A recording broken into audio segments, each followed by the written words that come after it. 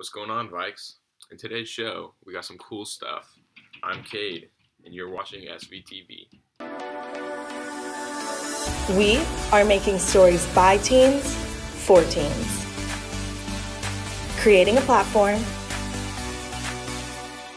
finding character, and giving others a voice.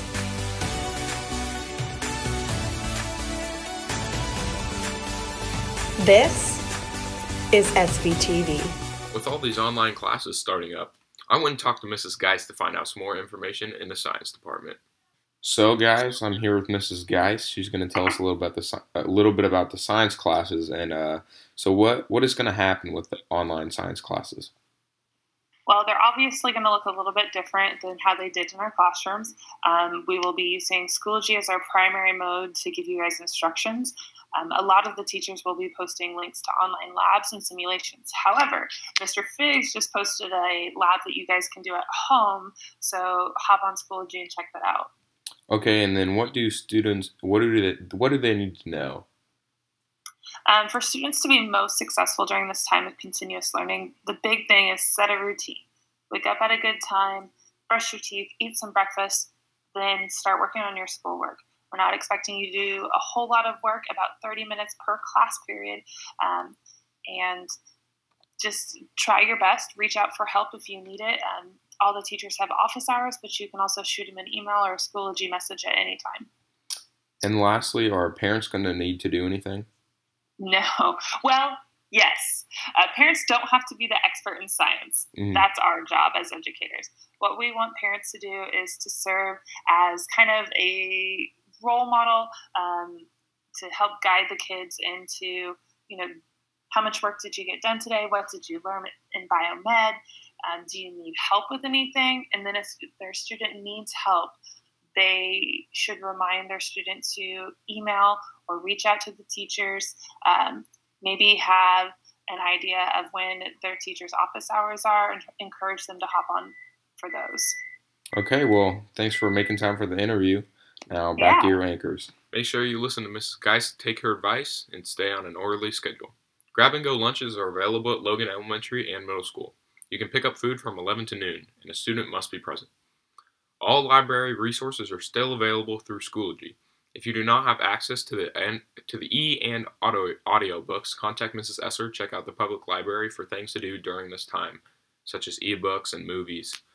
If you have any questions, please don't hesitate to ask a teacher or counselor, and I'm sure they'll get back to you. Justin is here to give us an update on the NBA 2K tournament. Let's go check it out.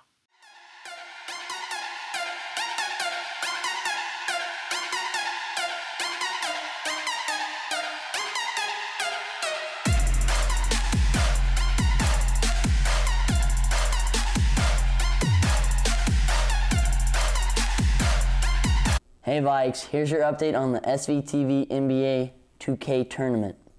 Because of the lockdown, the tournament will be slowing down as cross-platform games are unable to be played. So while the commissioner is dealing with that problem, he has given us an all-star weekend. There will be a three-point contest, a slam dunk contest, and an all-star game. The captains of the all-star game are the MVP voting leaders, Kevin Durant and Paul George. Here's a little sneak peek into what you can expect this weekend.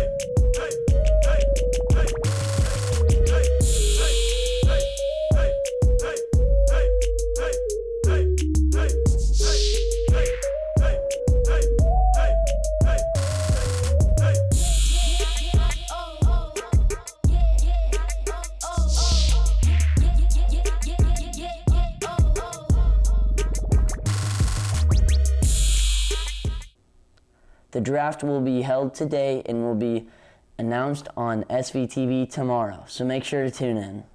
With the weather being really nice outside recently, let's go to Zoey to find out if it'll stay.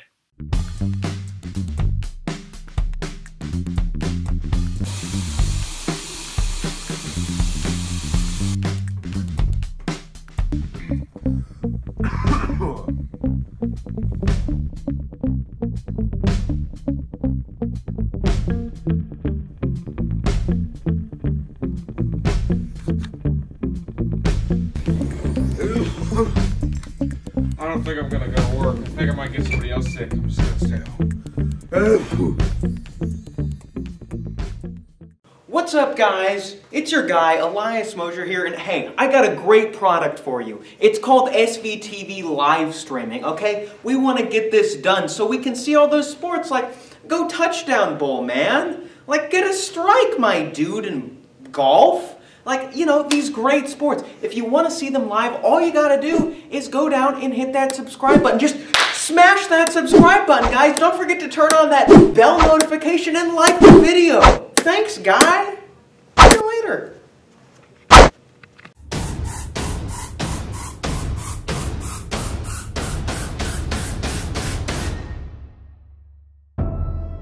Good afternoon, Vikings. We did see some really nice weather yesterday, and I hope you all got outside and enjoyed those nice temperatures while they last, because today we are going to be going down to the cooler side of the temperatures instead of raising up. But on Friday, we are expected to be raising back up into the closer 70s area. But unfortunately, after Friday, our temperatures will continue to drop, but they will be staying in the 60s.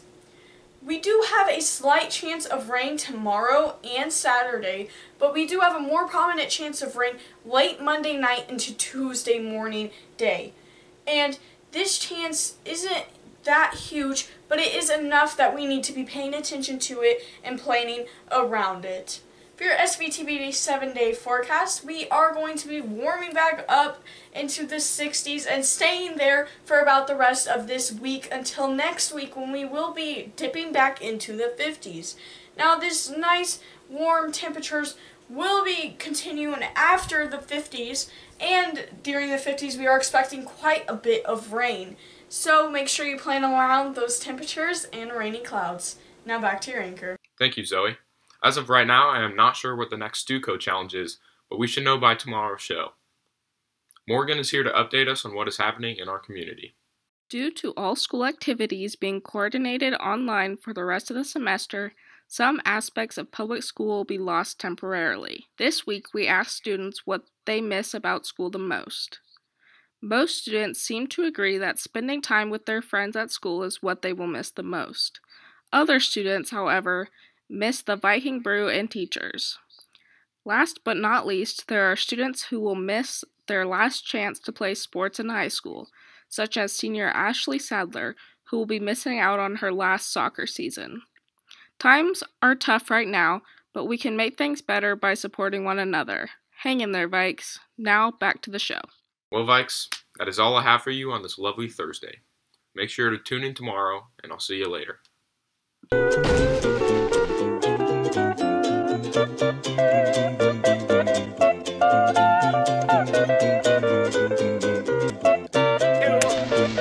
hate this channel. No!